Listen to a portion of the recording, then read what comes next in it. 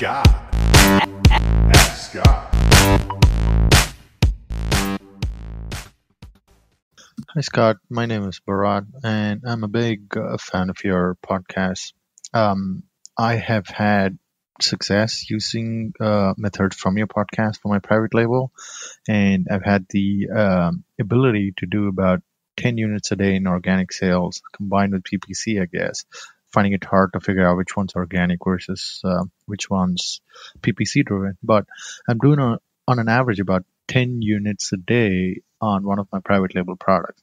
Are there tips and tricks as to how you scale up from 10 units to 20 or 30 units per day in sales? If that's something that you could touch upon in one of your podcasts, that would be great. I deeply appreciate it. Thanks much.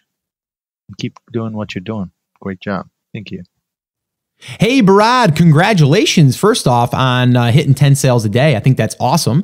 And I want to touch on a couple of different things, a couple of different things we should talk about here is about the 10 sales, because you said that they're organic, but then some of them may be pay-per-click. So that's the first thing that we should probably look at. If you turn off your pay-per-click, that's going to instantly tell you how many organic sales that are being made. The other thing you can do is see how much you're spending per day on those or on that campaign, and then see how many sales that you're getting generally if you look back in history a little bit. So that's another way to kind of figure that out. Now, the other thing that we need to discuss is, well, two things. First off, how much depth is in the market? That's a big one that a lot of people don't look at. So that would be, I would need to know that before I could say how many units a day I think that you could sell. If you are at the bottom of the depth, and what I mean by that is if, let's say that the top two sellers for your product are selling, let's say they're selling 30 a day. And then as you get down to the fifth spot, maybe they're selling 10 a day. And then maybe the seventh spot, they're selling 5 a day. And it starts to get less and less as we get down in the rankings. That would make me say, well, depending on where you're ranked, if you don't get the 1 or the 2 spot, you're probably only going to get those, 5 or 10 sales a day. But if you tell me that the depth is really deep, meaning like 1 through 10, they're selling 20 plus a day, and you're at the bottom, maybe you're at the bottom of page 1 or maybe at the top of page 2 and you're getting 10 sales a day, that's kind of exciting, because now I know that if we can do a little bit more marketing, a little bit more pay-per-click to force ourselves on page 1 or up higher in the ranking, then we know that we can probably take that 10 sales a day and then bump that up to 15 or 20 sales a day. That's the first thing we need to know. We need to know the depth of the market. So anyone listening right now, I always talk about this. This is one of the most important metrics here, or the things to look at, is the depth. You really need to think about this vertically, okay? So if we're looking at something vertically and we see the number 1 spot is at the top and number 12 is at the bottom, well, we need to see how many sales are running up and down, as far as that depth, okay, that vertical. Okay, so if the number 1 and the number 2 are taking all of the sales, and then as you get down to 4, 5, 6, 7, they're really weak, that's not depth. Okay, that depth is very weak. But if we can take, and let's say the first seller's doing, like a 500 a month, and then the next seller's doing 400 a month, and the next one's doing 300 a month, and the next one's doing 325 a month, and the next one's doing 200 a month. We need to see the depth there. Okay. And that's how we can establish if we can come in at the bottom and if we can get sales. And then if we improve our rankings, we can get more sales. So that's depth. And I'm kind of harping on this because it's really, really important that you understand that. And anyone listening understands that depth is really, really key to see the growth potential in that product.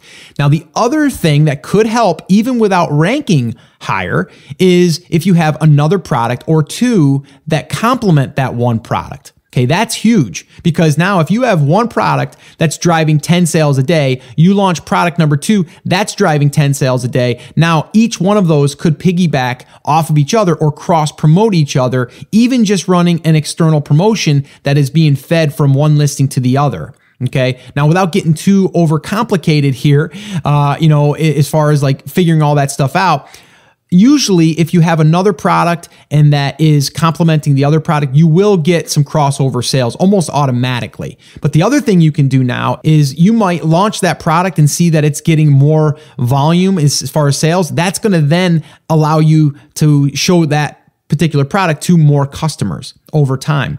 That's why I like focusing on building a product line and not just, going out there and randomly picking products, because I do think that the long term, you're going to be able to have much more success by selling, products to the same customer, rather than going out and finding 5 different customers in 5 different markets. So I hope that that's helped. I know that was kind of like a long-winded and we kind of went around a bunch of different angles there, but it's really important to understand that, because it's hard to say that if you're right now selling 10 units a day, if that's all that you're going to be able to do because you're maxed out. I don't think it will be. And especially in the fourth quarter, obviously those will probably most likely go up, and maybe different times of the year it goes up depending on the product. So all of that stuff needs to be considered when thinking about how many sales you think that your product can generate. So I hope that that's been helpful. Again, good luck to you and congratulations, because I think that that's awesome and that's momentum. And as we get momentum, it just continues to grow as long as you can find other products that support that product or vice versa. So hope that that's helped.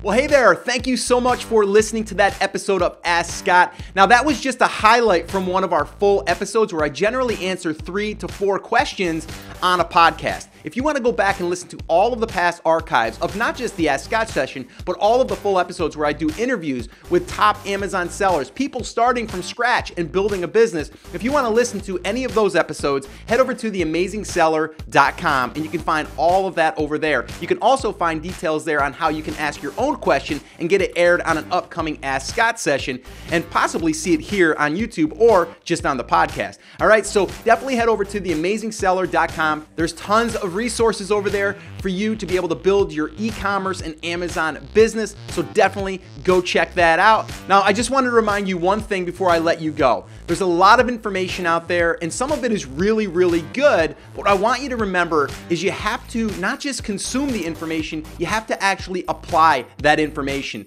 So take this information that you learned here today and apply it to your business. And this way here, you can get results. As my shirt says, I wear it almost daily. Take action. We'll see you guys.